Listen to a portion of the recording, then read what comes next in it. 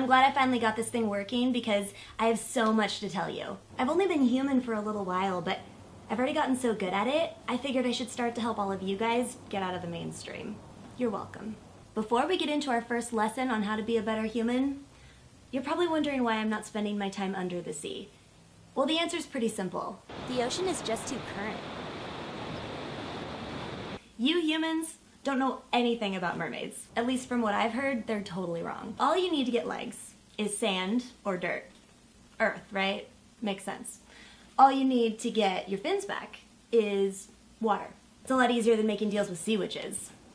Some silly story you guys made up. If I wanted to be human for the rest of my life, I was gonna have to find some to give me tips. Where did you get that? It is so original. This? I think it's just an old sail. Old and on sale. I have to have it. I was on my way to Buffalo Exchange, but I could just trade you. Sure. I guess. Which leads us to our first lesson. How to properly look like a human. Don't buy shorts. Just cut up a perfectly good pair of mom jeans. Pants stain on just fine? Weigh them down with old man suspenders. Spend 2 to 3 hours on your hair every day to make it look like you just got out of bed. Don't need glasses? Yes, you do. Going to the local coffee shop? Wear combat boots that are made for war. And throw on a crop top.